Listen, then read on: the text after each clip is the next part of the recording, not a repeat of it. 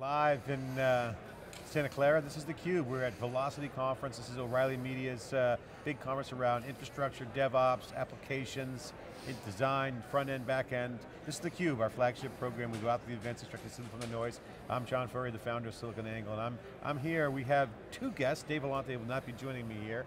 We have Baron Schwartz, the co-founder, and Kyle Redinger, co-founder of VividCortex. Welcome to theCUBE.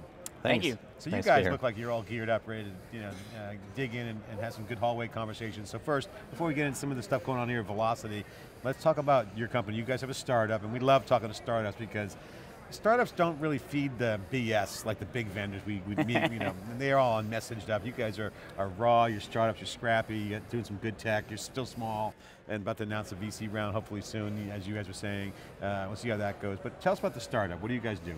Do database performance management. So whereas some of these application performance management tools do performance management in the app layer, and let's say the network performance management guys do it in the network, nobody's really doing that in the database. So we're doing that for MySQL. And how big is the company? It's the two of us, and then we've got a handful of developers remotely. So you guys are just busting out. You got an angel round under your belt, and Dave and I always do theCUBE. We've been doing theCUBE at all the big events, EMC, all the big events, and when I got my computer science degree, one of my tracks, the dual tracks I had, one was operating systems and database. And back then, you wouldn't introduce yourself and say, hey, I'm a database guy. It was like, kind of like, I'm a little bit older than you guys, so it's like, database was not as cool as it is now. I got to say, it's really hot to be a database guy right now because one, is where all the action is. You're looking at flash storage, you're looking at physical storage, the ability to store stuff is in the highest demand of all time. And what's going on with Facebook and the open source, contributing code, Memcache, whatever you're talking about, MySQL is the standard. Right. And so it's growing like crazy. So how do you guys solve the MySQL growth for developers? Well, so first of all, if you look at the tooling market around, say, application and the front-end developers, that's been relatively robust and it's pretty and sexy and works pretty well.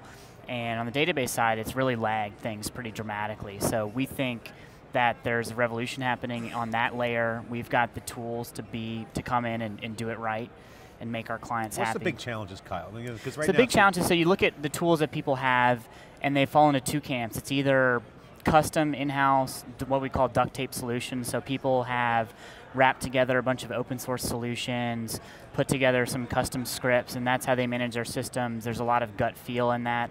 Or it's just tons and tons of charts and graphs. Gut feel, right? I like that. You can imagine if you're a DBA and Facebook and you're managing 300 instances of MySQL, having 300 times 1,000 charts is 300,000 charts of data. It's really hard to get insight out of all that, and I think that's the struggle that all these guys. Is there a big market for you? Because obviously on the hyperscale side, Facebook is obviously huge, and those guys have probably a need for that. Maybe even written their own homegrown stuff, duct tape their version of it. And the normal enterprise and for developers, is there a market? You guys see a market for this? Absolutely. Yeah, the trend that's happening right now is what we call, people call the big data tsunami, and there's lots of hype around that, but what you really see is that a few years ago, folks used to manage on a per head basis. They used to manage a few servers, and now people are managing dozens or hundreds of servers per head in IT, and that's continuing. So there's a huge gap there. Dave Vellante and I talk about storage tiering. Has always been around for a while. It's been the cutting edge thing. The 3-part data that got bought by HP for billions of dollars. You're seeing kind of a database tiering going on. For instance, we have an HBase deployment where we're using Hadoop on, and it's great. Store a lot of great stuff in it, but we really want to get anything out. We got to get MySQL on top of it to pull it out. So we kind of have some unstructured data, and then we got to put some structure around it. And so you're seeing that. Is that normal? I mean, is that what people are doing? Because unstructured is good. Store a lot of stuff on batch, but to get it out and usable by mobile apps or developers is the big challenge. What are you guys finding as the key enabler to make? Polyglot. There's a great phrase that somebody at the, I think at the 451 group coined called Polyglot Persistence, which means that we're not going to be seeing a single type of database going forward. We're going to be seeing, the new standard is not going to be relational, it's going to be relational plus unstructured plus NoSQL plus, and there's lots of these pluses.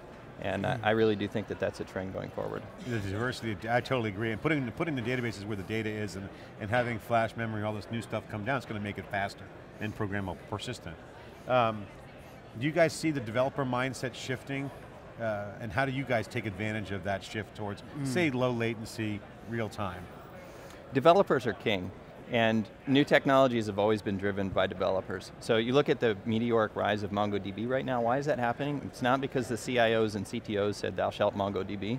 It's because the MongoDB developers find it really fun to work with. Well, and also the LAMP stack has been around for a while, right? Yeah. So that's a nice fit.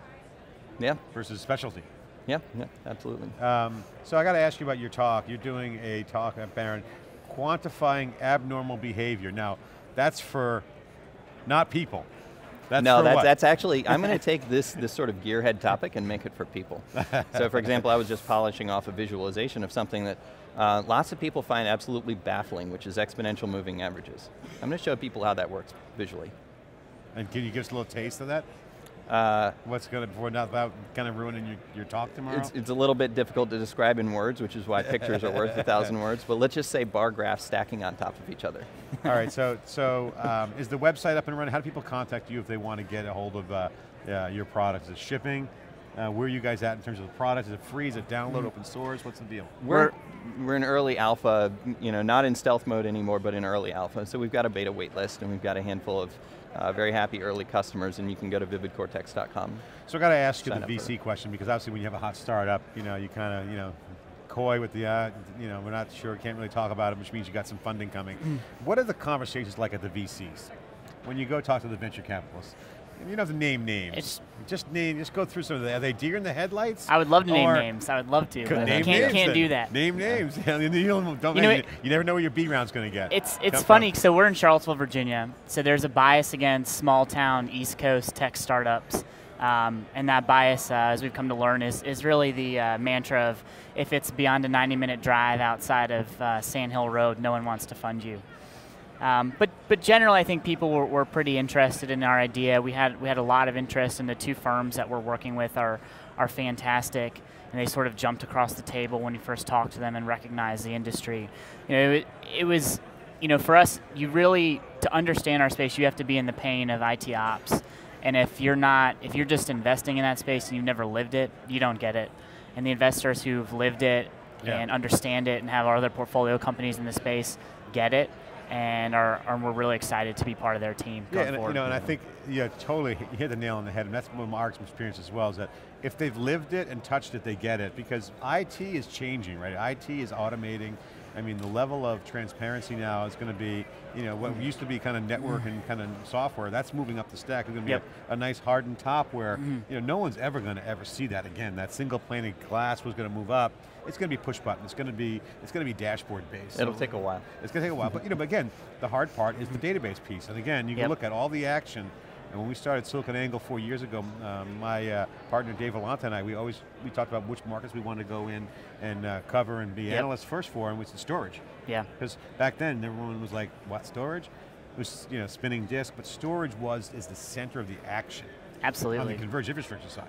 And then we saw big data coming right on top of that. We saw the middleware layer baking up. We saw the database trends, and that's what we do. And so, a lot of the rest of the world doesn't get that. Yep. So totally agree. Storage is sexy. Databases are sexy. And databases are kicking ass right now. So what do you say to the CIOs out there, guys who are looking at private cloud, looking for the hybrid, looking for the public, they want to have those policies. What's your message to those? So here's the thing that's missing from that equation is people, right? So we all know the data tsunami's coming.